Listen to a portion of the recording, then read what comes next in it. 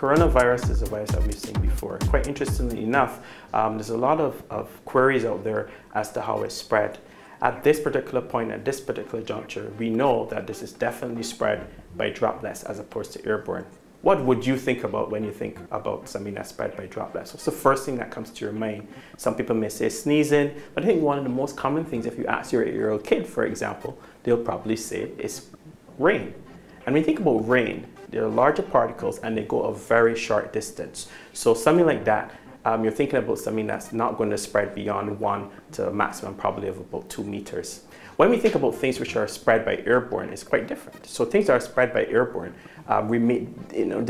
these particular viruses or entities remain in air, or bacteria remain in air for longer periods of time, and they're spread for larger distances. Quite interestingly, with coronavirus, it is thought to be spread by droplets. It has the capacity, however, if we do medical procedures, to be aerosolized, which means it can be then spread by airborne. But generally, in terms of spread within the public domain, the management or the thought at that time is it's spread by droplets, which means it spreads for distances between 1 to 2 meters maximum.